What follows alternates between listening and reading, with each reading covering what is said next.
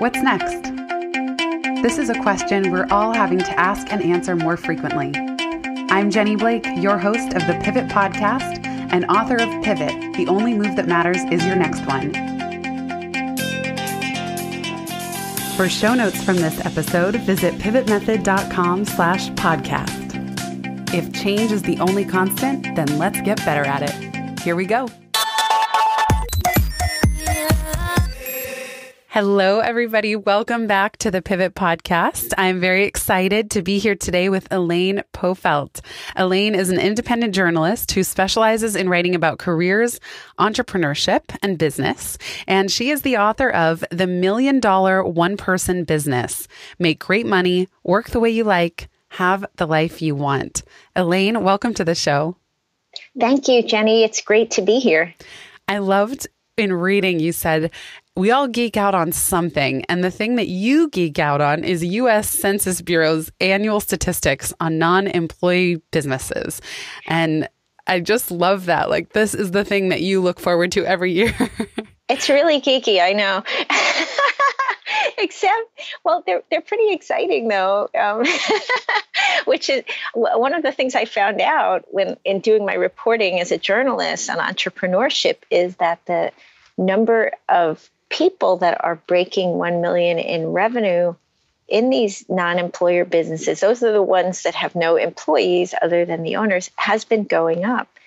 And there are now more than 35,000 businesses in this category, and that number is up 33% since 2011 alone. So we're seeing a lot of opportunity for people to get to revenue levels that they never have before, running a side business, a business from home, et cetera. And I find it super exciting as somebody who's run a freelance business myself for the past 10 years. Yeah, I found that statistic so interesting as well that you share in the book. 23 million out of 28 million small businesses are non-employers, meaning they're solopreneurs, basically, is what I describe it as. And that you shared that number, 35,000 are earning 1 million or more. It's really interesting. There are so many solopreneurs out there. Almost all of the non-employer businesses are solopreneurs. So you're correct about that, Jenny. There are some partnerships. So sometimes you might see a husband and wife team, two friends that start a business, but mostly they're solos. And they've been ignored by the business media, I think, for many years. We've always focused on scalable entrepreneurship, which is very exciting. We all want to know who's creating the next Facebook or who the next Elon Musk is. Those types of stories are very inspiring for everybody. But the reality is most people run one-person businesses and have been kind of told that's wrong, that they should be thinking bigger, they should be trying to scale the traditional way. Maybe they didn't read the E-Myth carefully enough. and I realize they're not unhappy. I speak with many, many entrepreneurs, and when I speak with people in one-person businesses, very few of them say, I'm sorry, I'm not the next Mark Zuckerberg. They love their lifestyle. They love what they're doing. They love doing a deep dive into whatever it is the business does. And so I thought, why not look a little more deeply into why they're doing so well now and try to help the people that haven't quite hit their stride by learning from those Olympic athletes of the one-person business. Well, that's what attracted me to your work. As soon as I saw this book title, I thought, aha, she has defined the category that I see myself in. And you're right that in the business landscape, there is a lot of talk about, well, if you're not trying to scale, you're not ambitious enough, or you're clearly not running your business well if you're not hiring a whole team of people beneath you. And that it seems like there's this misconception that the only way to grow the business is to grow the infrastructure, and that's what success is. As you said, for everyone who read E-Myth, well, you better not still be in your business. And you and I corresponded as we were booking this conversation. And I said that, when I worked at Google, I worked under Sheryl Sandberg. I wasn't her direct report, but she was a couple layers up the chain from me. And one of my big defining moments was realizing I didn't want her job. That I had thought my whole life, I'll be CEO, I'll rise in the ranks and become a manager or a CEO someday. And for the first time, I was about 26, 27. I thought, I don't want that. I don't want all the infrastructure. I don't want to have a lot of employees. And so I've been running my own business now almost 7 years, and I still have 0 employees. And I remember at full time. And I remember thinking in the beginning that, well, is this allowed? Am I allowed to become a business consultant, but not try to scale it to this mega team? So I love that you're highlighting the one-person $1 million business. That's so interesting. And I would love to interview you at some point about that decision. I think a lot of the rhetoric about having to scale comes from the venture capital community, because when you think about it, if you're an investor in a business, you want the quickest return and the highest return possible, as you can get. And so if you have a whole bunch of people working 24/7, living on Soylent, churning out revenue, you're going to get your exit very quickly.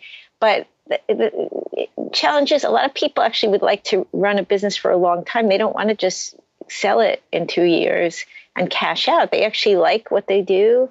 They like giving back through the business, and they don't necessarily need that type of revenue to live the life that they want. A lot of people will be fine with a mid-6-figure income, which gives you a lot of insulation against all of the hassles of freelancing, like the high cost of health insurance and the fact that you don't get workers' compensation not workers' compensation, that you don't get unemployment insurance if you lose your job, like your neighbor in a normal W-2 job would get. So you need a little insulation, but you don't necessarily need millions to have a really great lifestyle. And as you said, that some people are experiencing stagnant salaries even in traditional jobs. So I found it fascinating that 43% of solo entrepreneurs say that they're making more than they were in their traditional jobs, which is now the case for me too. It was not the case in my first few years in business, but it is now. And that was always the goal. Like if I could last long enough to hit that tipping point, ideally, my goal was earn twice as much in half the time. That's a great goal. And it's very attainable for a lot of professionals who have worked in corporate America, because if you actually put forth the effort that you put toward your corporate career into your business, you'd be amazed at the results you achieve. Because when you think about it, in a corporate job, you have to waste a lot of time. Think of all the time that many people spend sitting in a conference room in a meeting that's going nowhere, that drones on for 3 hours, nothing really gets done. You don't have to do that in your own business. You can just work on what's important. Mm. So that's why you're able to do it in half the time, Well, and you can you're free to call the shots about what actually is important. A lot of times people who are corporate employees are working on things that they have no idea whether it's a valuable activity or not. Their boss just told them they have to do it, and they don't want to raise a big fuss about it, so they go on and do it. But it might not even be a high value activity. You don't really have to do that type of thing in your own business. I remember being so relieved that I used to have all these objectives and key results when I worked at Google, and such a long kind of to-do list constantly. And I remember the first month after I left, I thought, oh my goodness, I only have one goal. It's to pay the rent. That's it.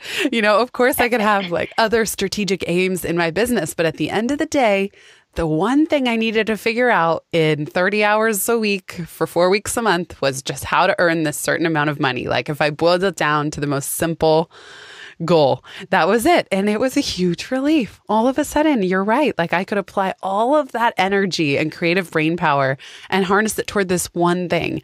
And later, I became more sophisticated in terms of what I was working on. But I still, to this day, it's like, as long as I can make that monthly nut, there's so much freedom about what else to work on.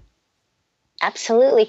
And that's very much tied into the message of the book. Not everybody needs to bring in 1 million in revenue, but if you set your own revenue benchmark and work toward it, it's much better than not having one, because it does keep you focused. And if that benchmark is paying the rent and being able to buy groceries in the beginning, that's pretty good in your own business the first year or two, because you're learning how to generate revenue, what types of customers are right for you, what type of work is best suited for you in this business. It might not be the same as the work that was best suited for you in a corporate business with a lot of infrastructure. So it's like you've gone back to school the first year or two. And that rent goal is a pretty smart one.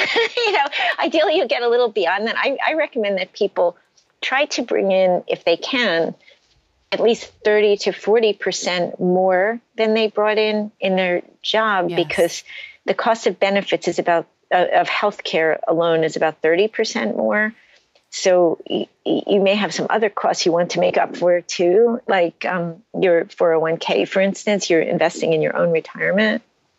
Right. And then I have now disability insurance. And then one of my corporate clients requires all kinds of other insurances.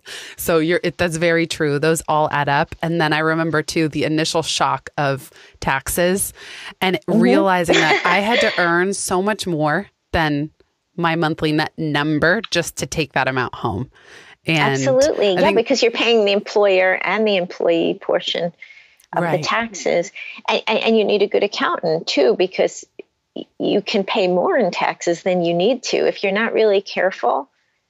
So you have to be able to pay for a good accountant too. The cost of a good accountant will more than pay for itself, but you need the cash flow to cover that.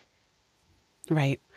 I think we can all agree that the work landscape is changing and that jobs are going to continue to evolve and look different in the future. And your work is highlighting these different choices people are already making, even in their own business.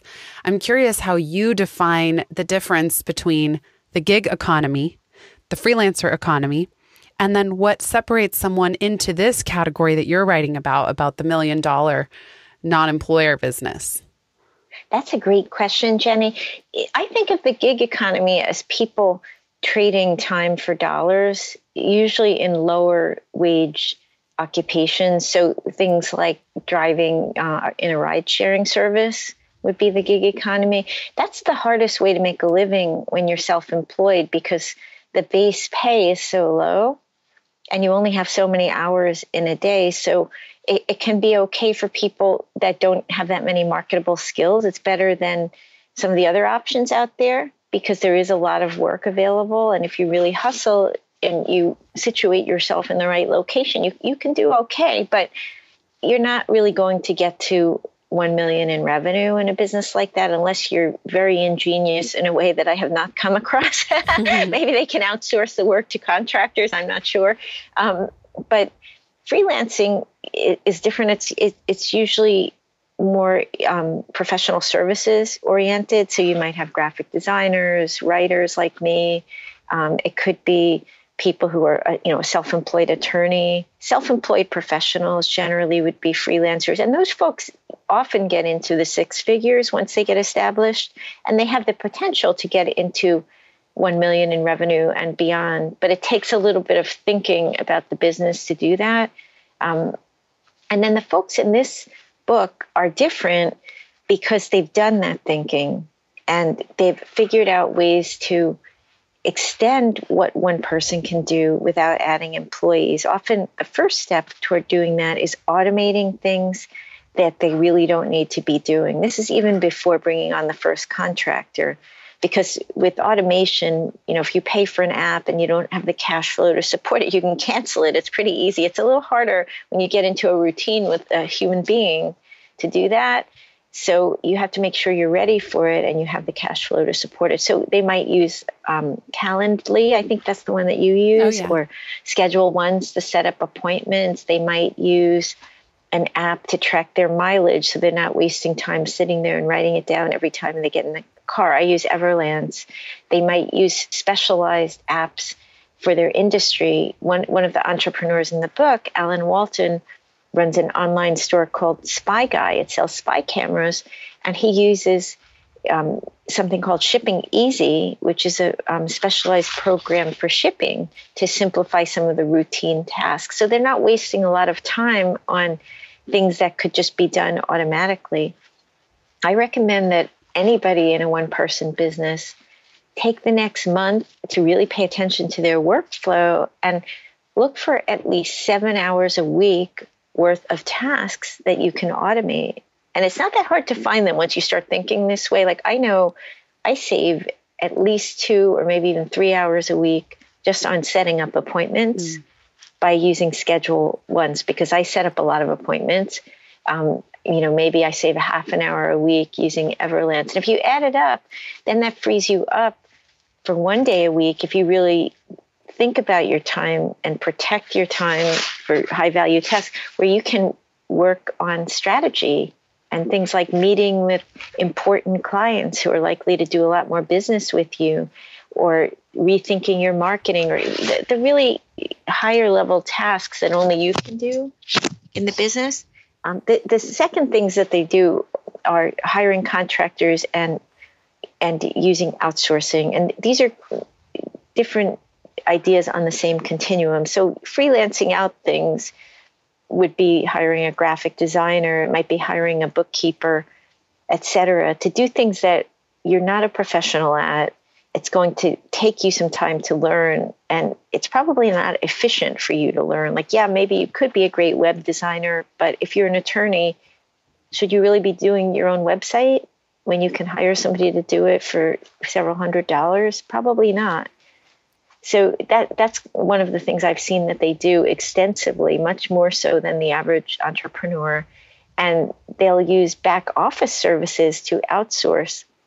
One of the entrepreneurs in the book, Harry Ein, is at $4 million in annual revenue. He's a seller of swag, those tote bags that have a company's name on them, or pens with a sponsor's name on them. He runs it from his garage. He's got lots of time to spend with his young son. And the reason he's able to do this is he uses I Promote You, which is a back office service that targets swag sellers. Who knew, right? Mm-hmm. I didn't know there were that many swag sellers. There are. So he found out about them. And what he's done is, as his business has grown, he's paid for more time from I Promote You to support his business. So he's not sitting there fussing around with an invoice in QuickBooks. Someone else is. And he's there meeting with his enterprise clients who do a lot of business with him. It's that type of thing. And I would say the other commonality is they're not on a hamster wheel. They may get caught on it sometimes, but when they do, they course correct. So they'll say, I'm spending too much time doing something that could be done differently. Let me step back. Let me think about it. How can I do this better?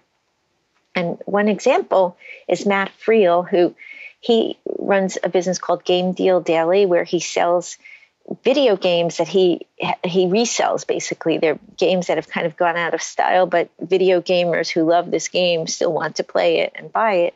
And he started out buying them at big box stores when they went on sale. And then one day he realized, I'm spending the whole day in the car driving around to these big box stores, and I'm not at my business doing anything else that I should be doing.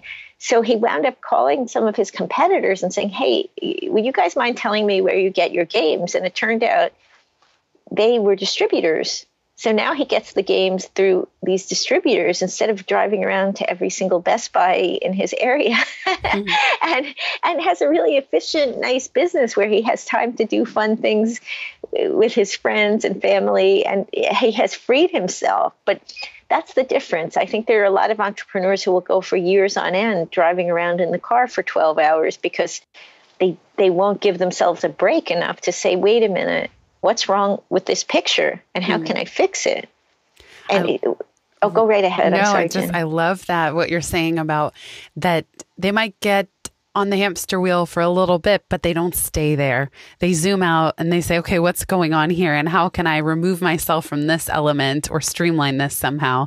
And we are two birds of the same feather. I also created a course called Delegation Ninja, where I help people figure out to observe, to track what they're doing. And you mentioned automation and then outsourcing. And so much of delegating involves systems anyway. Even if it's going to end up at a person's desk instead of in an app, you still need to have systems. And what I find is with my team, we're using all kinds of apps and software to make those tasks easier. So there's no getting around the automating. And we're lucky. I mean, I was marveling just today. I had to kind of last minute change of schedule where I wasn't going to be at my laptop. And I can run practically my entire business from my phone now. 10 years ago. Isn't that incredible? Yeah. I know, that blows my mind too. And that course sounds fantastic, by the way. What a great idea. Thank you. Yeah. 10 yeyears ago, Tim Ferriss popularized okay, you can run a business from your laptop from anywhere. And then now it's from our phone. It's wild. So yeah, I think I feel very privileged, actually. I look at what I can do on my phone, everything from checking podcast stats to newsletter editing to I can even edit and almost create. I don't ever do it from start to finish, but a whole podcast episode in the Squarespace app. The bottom line is I feel very lucky. I feel like part of the thing that enables me to free up so much of my time and get more leverage on how I run my business are these apps that help automate and outsource. They're such a gift to the one-person business. It's so incredible that we have access to all of these tools. It can be a little overwhelming. I have to say, I'm doing setup for 2 things this week.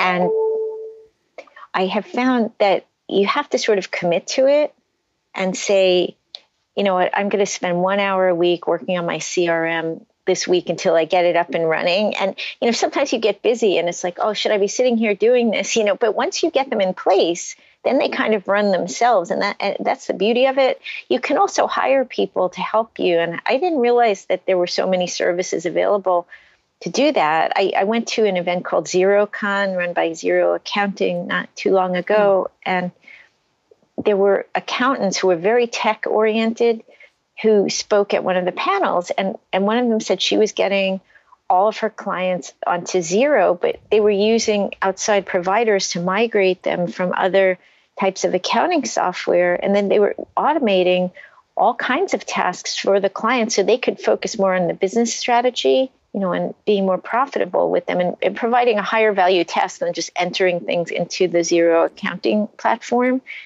And I thought that was such an interesting thing to know, because sometimes I have things I've had on my list for 2 months, but I've got other things ahead of them on my list to automate. And so I thought this is beautiful that you could probably go on almost any freelance platform and find people that specialize in these migrations or setup.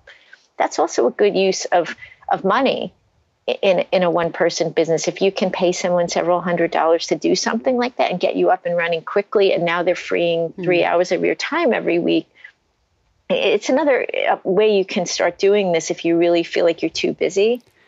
So, and watching your course sounds worthwhile. Thank you. Yeah, well, what sounds like what you're describing, or what I call bottlenecks, where are you the bottleneck in your business or from critical things getting done? And if you have such a barrier to transitioning to your new accounting software that that is going to save you so much time and money, that, like you said, that's a great example of a bottleneck that doesn't really need to be there. That in the case that you can hire someone, yes, you are going to spend a little more money up front than you might have otherwise, but it gets it done and things keep moving and you keep the flow happening in your business. Absolutely. And you can do these things gradually too, because there is a cash flow issue. When you're first starting out, you're so lucky to be getting any revenue in at all, I think. It's so hard to let everybody know that you're in business. So you may not feel like I can spend $2,000 this year on getting all this stuff set up, or whatever it may cost in your industry. It actually probably doesn't cost $2,000. I think if I spend like $500 on all my apps, that would be a very high figure. But just pick one thing. Pick one thing to do until you get the cash flowing. And then as you have a little more money to reinvest in the business, pick another thing. Right. And keep on phasing them in as you have the money. And that will free time to go do those things that actually bring in the money. That's how I recommend starting with any delegation as well, which is pick a small experiment. I think sometimes hearing a conversation like this one, it might be intimidating that someone has to go from no help at all to delegating and automating everything overnight and spend all this money and spend all this time. But really, pick one thing that's the most blocked, or you're the most stuck on, or that you like the least or are the least equipped to handle. Pick that one thing and start delegating that. And then let momentum build. It can grow organically, just like you're saying. But I love that approach of just taking one thing tackling it and keep moving. I want to share some other stats. You have such great figures in your book that are hopefully encouraging for solopreneurs or side hustlers who are aspiring to have their own $1 million one-person business. One of them is that over 260,000 people earn between $500,000 and $1 million in revenue a year. 585,000 people are earning between $250,000 and $500,000, and almost 2 million people are earning six figures, so between $100,000 and $250,000. Now, I love hearing things like this because not everyone, it's, as you said, it's about 35,000 in the $1 million category of non-employer businesses. But on the other side, you share a statistic that for many people in their first year, so only 38% of entrepreneurs rely solely on the income from their startup in year one. So many are relying on another job as their primary income. And then it's really within the first 2 to 5 years, you say 44% still rely on another job. I want to highlight that as well because I get a lot of coaching clients who feel bad almost if they need to have another job or do some stream of income that isn't related to the main thing. But I've seen so many clients pivot successfully by quitting a full-time job and proposing themselves as a contractor for that role. And I would love to hear from you. What do you see people doing to bolster or incubate their one-person business? And what have you seen work to help make that transition? Well, what you just described, Jenny, is very common, where people leave their primary company and do propose themselves as contractors, because a lot of times they're leaving on good terms and they don't have to do much selling to win over the employer. That now they're saving the employer the cost of benefits. So this is a great situation, and it gives them a stable base of income so that they can then invest a little bit in marketing themselves and going out there and bringing on new clients. I think the side gig is really important in terms of getting people started. In the ideal world, you'd have saved 6 months of living expenses and 6 months of business expenses, et cetera. But if you look at the stats from the Fed, I think it's close to half of all Americans are not able to come up with $400 in case of an emergency, yet millions of businesses are being started. So if you can't really save a lot of money to start it, then you need cash coming in from some other way, which is probably your job, a spouse's job, a partner's job, some other source of income. I don't think people should feel bad about it. That's a little bit part of the whole Silicon Valley dive in with 2 feet mentality. And it's true. It's good to be gung-ho. It's good to be obsessed with your business. But sometimes life doesn't allow it. You might have kids to support. You might have a mortgage. You might have a health issue where you need to be able to cover good health insurance. You might have some financial demands that don't allow that. So if you do, you're in a big club of people who are also coping with life existing and finding ways around it. You need to figure out, okay, so where do I have time to work on this around my job? You don't want to totally burn yourself out, but I think most people can probably find 5 hours a week somewhere, 4 or 5 hours. Maybe you get up an hour early every work day or a couple of hours each weekend day that you work toward the business as you get money rolling in from it. It's really important to focus on revenue generating activities too, because the more you do that, the closer you'll get to being able to leave your job. There's a lot of stuff you can do that's nice, like perfecting your skills in something. And yeah, it's good to be an expert at Facebook marketing or whatever it may be, but you don't really have to be an expert to use it in your business.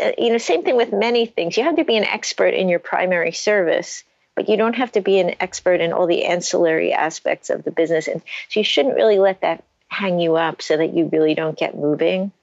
Think about how do you replace your salary?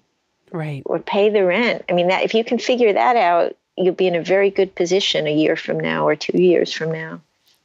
Yeah, I do an exercise with clients sometimes of imagine, let's say their monthly target is $10,000 or $15,000 pre-tax, pre-everything. So how would you earn that? If you had to go earn that from one client, what would you offer? Okay, now if you could earn it from 5 clients, what would you offer? Okay, 10 clients. And just to get people thinking creatively about how do you earn that monthly, and ideally on a recurring basis.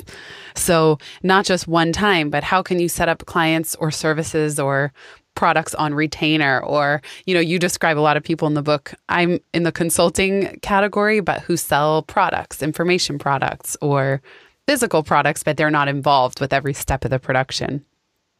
Informational products are a great sideline for people in professional services firms because it's so easy to get caught up in the whole trading time for dollars mentality. And even if you're charging $300 an hour or more, you only have so many hours.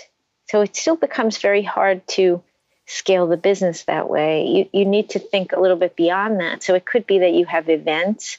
I've seen people such as attorneys and accountants do webinars about some very wonky aspect of their practice that a lot of people ask them about and need to know about. And people might pay $200 or $300 to come and hear about this new change in the law that might be incredibly boring on some level, but is really essential to what they do. So sometimes you might think, oh, it's not sexy enough. It's got to be really motivating and exciting. It might not have to be. It might just be something practical that people need to know and that you keep on repeating yourself about to each client.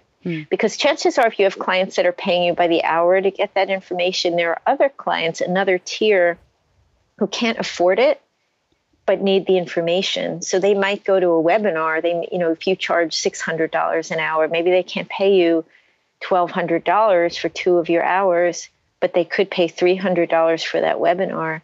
I see courses are really popular now. I noticed copywriters, for instance, are often offering courses to people who can't afford to put them on retainer, but need to have someone on their staff know how to write good copy.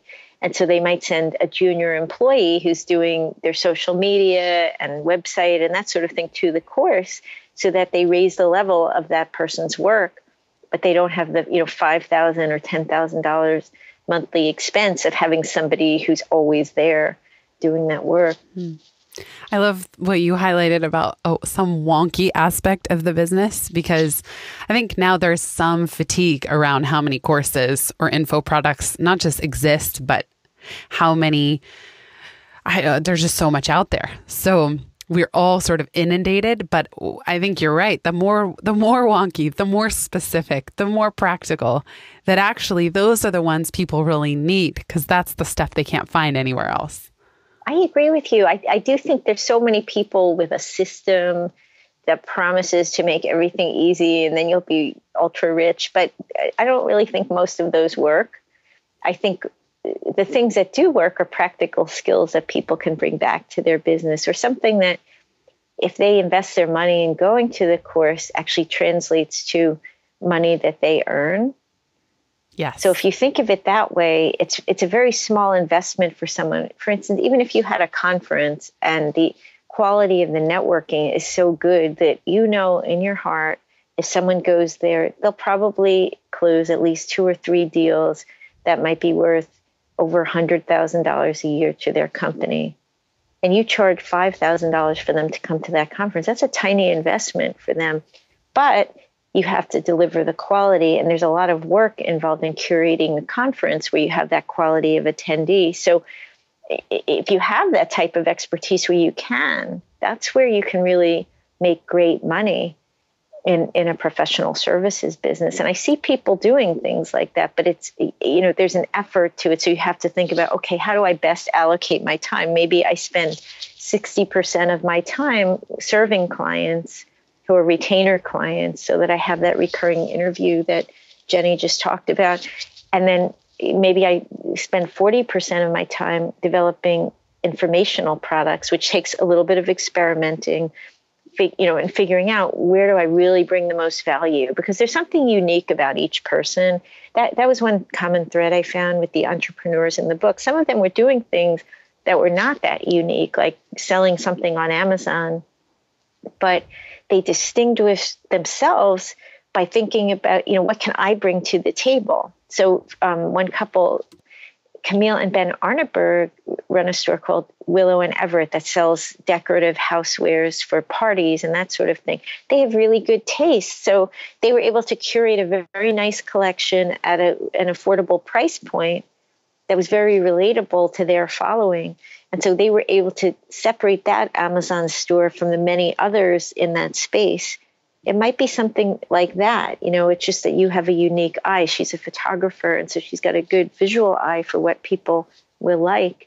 And only you know what your skills and talents are. And maybe the people around you can help with that a little bit.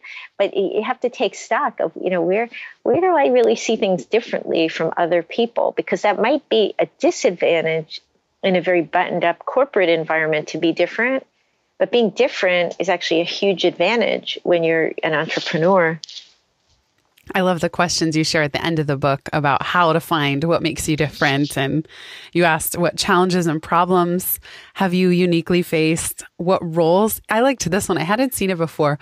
What roles do you play in your personal life? I thought that was great. Just like, mother, father, coach, friend, helper, nurse, like it could be anything. But that if we think about what roles we've already played, there could be business ideas in there somewhere.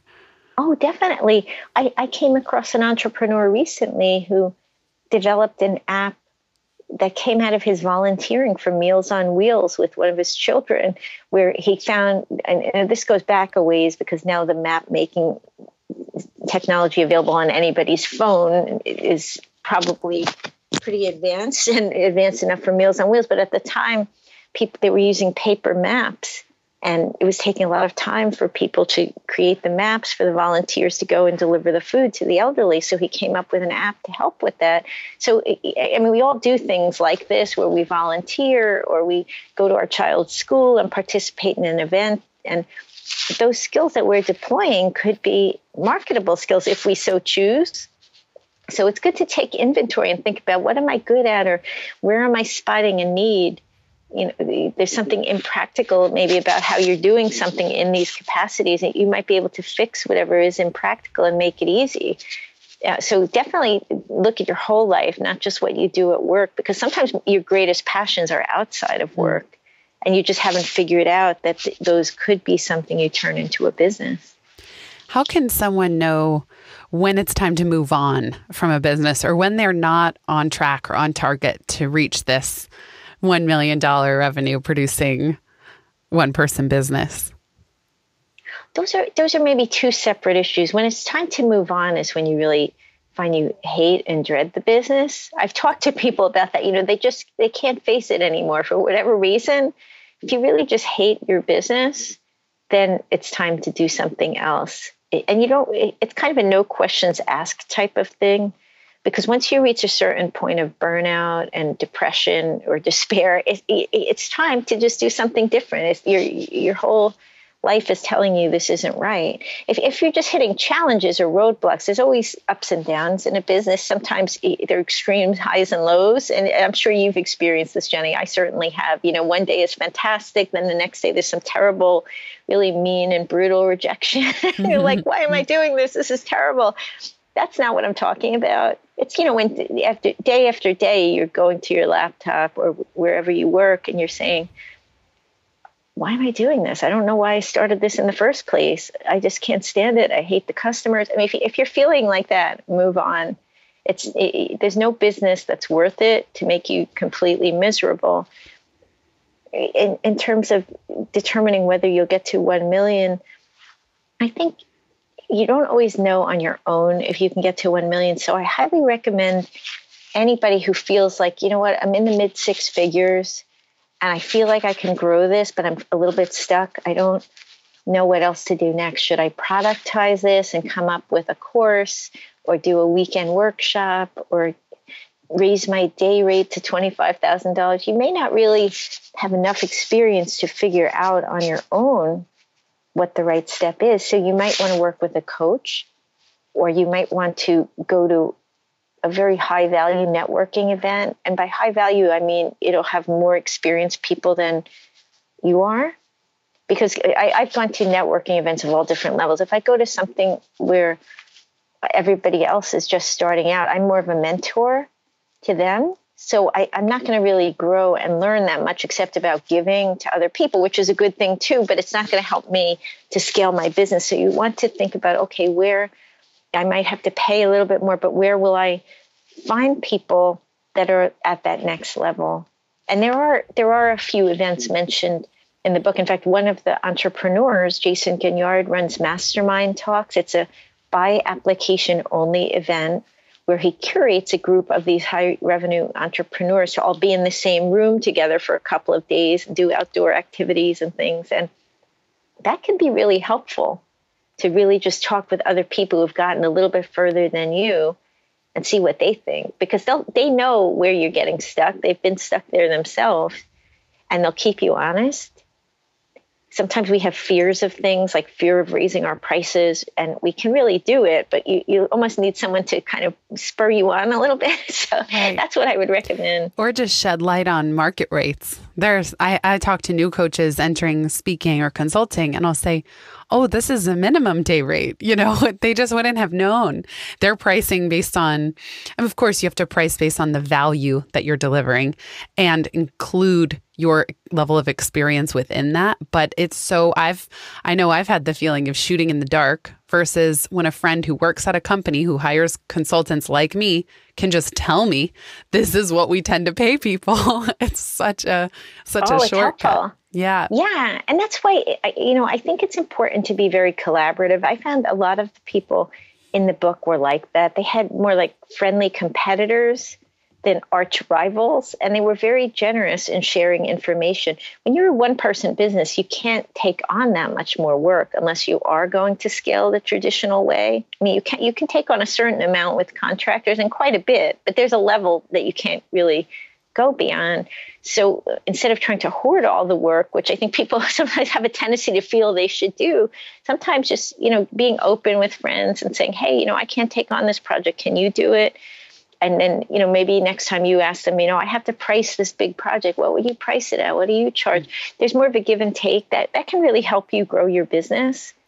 And it, like your friend, telling you what the company pays for something, that can be invaluable. Yeah. Well, that's what important. I find too.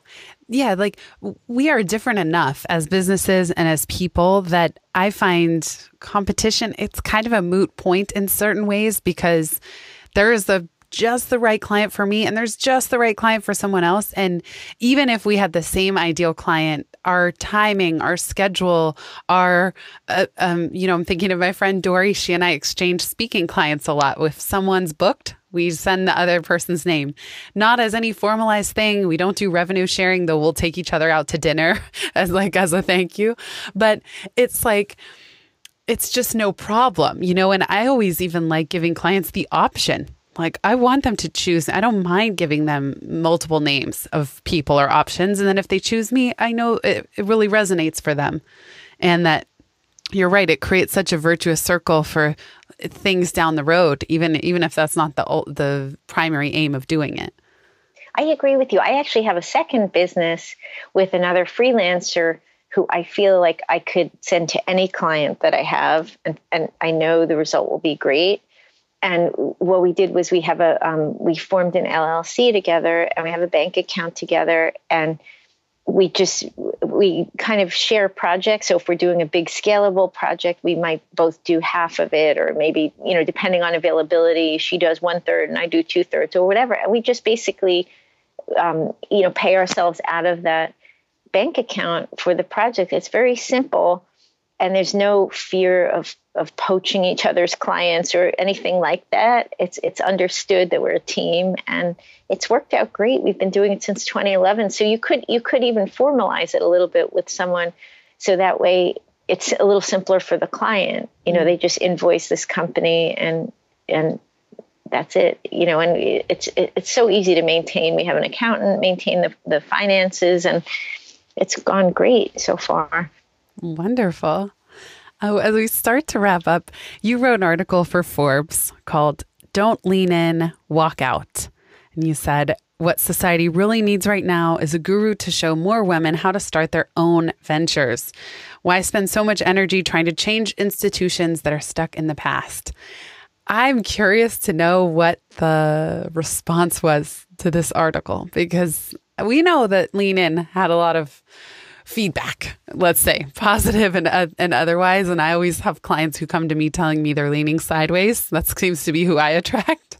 But what was the response when you said, don't lean in, walk out? What you really need is to go start your own business. I got a huge response to this article from both women and men, interestingly. And it was very positive. I think a lot of people realize that the corporate cultures of today are really stuck in the past. They change very slowly, and you only have one life. And if you wait for everything to change from within, and you're 20 now, maybe it won't change until you're 70. Is it worth it for you to sit there and fight to change everything? Sometimes it might be, because what you're fighting for is so important that you're willing to do that. But I think increasingly, the better option is leave for a different institution that is much more progressive, or start your own company. It depends on your preference as to how to work. Some people really like working in a corporate environment, so I don't want to make it sound like I think it's terrible to work for a corporate environment. I worked in corporate America for many years and I enjoyed it. But I don't see much benefit to sticking with a corporate culture that is really unfair to you, whether it's because you're a woman or for some other reason, because it wears you down. And if it's structured only so that people in a certain demographic can do the job successfully, or that it's very hard for people outside those demographics to do so, for instance, if there's an assumption that you have no kids, you can work unlimited hours, nights, weekends, and you happen to have kids, it's going to be very hard, no matter how much you lean into that, to ever get your due, no matter how hard you're working, and whether you're working at night at 11 o'clock after your kids went to bed, you're not going to get any credit for it. So why keep doing that to yourself? Are you really going to change things through your solo effort? I think earlier in my career, I thought it was possible, but when we see how bad some of these cultures are, like reading the headlines about some of the things that have gone on with sexual harassment and things like that, I think some of them are just in the dark ages. And how much are they really going to change? You might as well go somewhere that has a totally different outlook and get your due and have a fair shot. And that might be your own business. I thought it was really poignant toward the end of the article. Speaking of children, you said, you've noticed a huge difference of being out on your own for over 10 years now. You say of the type of parent you want to be to your 4 children, and then not having to apologize for having a family has freed up creative energy I didn't even know was being squandered in the past. It's interesting because it does really drain you, I think, in ways that you don't realize until you're out of it. Even in a very progressive culture, I worked at Time Inc. and I had a really generous work from home arrangement. But when you have 4 kids, what happens is, one of them gets sick and there's a domino effect, right? So, your boss is very understanding. You have to take one day off to go to the doctor, but then the next kid is sick and they're home crying with an ear infection. What are you going to do? Leave them crying? You can't. And then if you get sick, everything's out of whack. Yeah. And so it's like, then you start feeling like you're apologizing. Like, I'm so sorry, I have to take another day off, but you really need to. Yeah. You need to. And it's really not even the whole day, but you can't just leave a child sick. And it's just so stressful that after a while, it may not be worth it. And it's different. I have a large family. It might be different for each family, depending on their situation, if there's a stay-at-home spouse, et cetera. But I found it very freeing to just say, you know what, I'll get my work done for the clients. It might not be at the exact hour someone else wants me to do it, like a boss would. It'll be at the hour I choose when I can do my best work. And I might have to run out to the doctor at noon or something like that, but I'll come back and I'll finish it and get it in on time. It makes me feel like more of an adult than having to explain to a boss my life circumstances and why it's the responsible thing to do to take care of my child. You start to just question, why am I doing this? Why am I telling this person my child has an ear infection and apologizing for it? It's just crazy. Right. And that's kind of the corporate world we live in, where a lot of people are not allowed to behave as adults and do the right thing, and made to feel bad for taking care of their outside responsibilities. I had a very memorable call recently with a woman who, her 2-year-old, we were on a video call and her 2-year-old was in the room and the dad came in and eventually got her, but it was fine, actually. Like, I enjoyed seeing her child on the video. That would never happen. It would never happen if either one of us probably worked at a larger company. It would be unacceptable to have that, like it just wouldn't be part of the culture. And here I was like, oh, how fun. I get to meet your 2-year-old. That's great. And yeah, we paused a few more times, but it was working. And I just loved her unapologeticness about, this is my life. And yeah, she's running like 5 businesses, not to mention one, but it was really inspiring. Well, it's nice to just be your real self. It's not that every business contact has to know every detail of your life, but if there's a little sound of a child in the background, who does it harm? Right. And it's nice to know a little bit about the other person that you're working with, and can lead to deeper business relationships. But you're right. A lot of corporate cultures would really frown on that. And why? Why is it so bad? If every moment of your day is not focused on commerce, or it doesn't appear to be focused on commerce. Everybody has a life outside of work.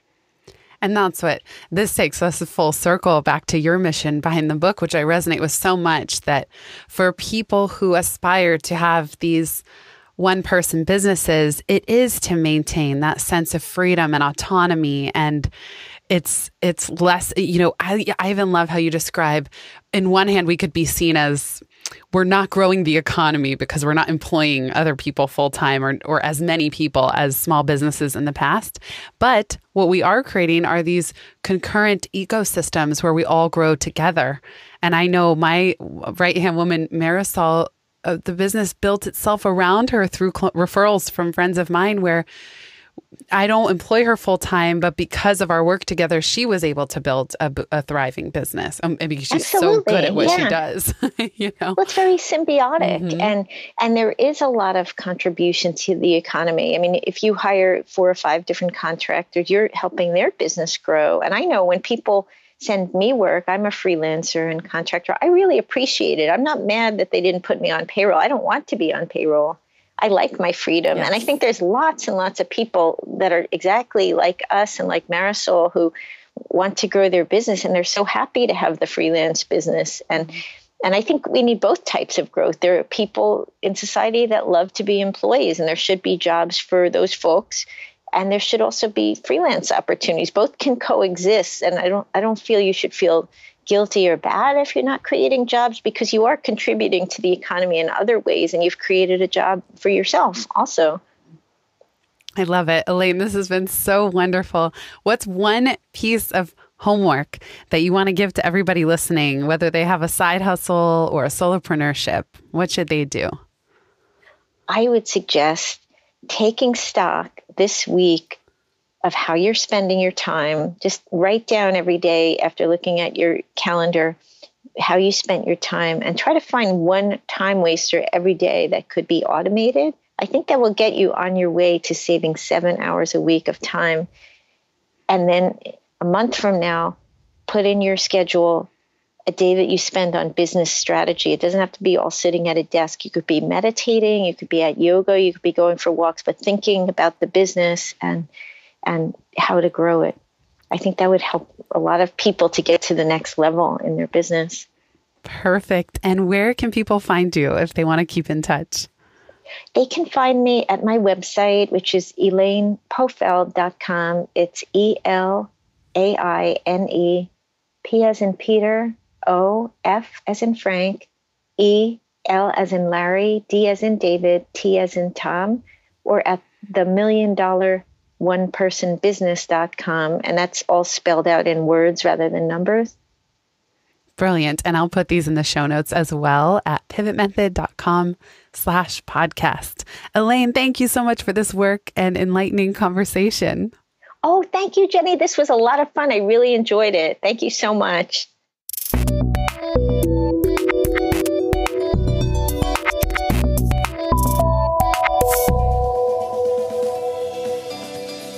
Thanks so much for listening to this episode of the Pivot Podcast. Make sure you don't miss an episode or my insider tips and templates by signing up for Pivot List, a curated twice-monthly newsletter where I share the inside scoop on what I'm reading, watching, listening to, and the latest tools I'm geeking out on. Sign up at pivotmethod.com/pivotlist. Get show notes from this episode at pivotmethod.com/podcast and connect with me on Twitter at Jenny_Blake. Remember, build first, then your courage will follow. Hasn't it always?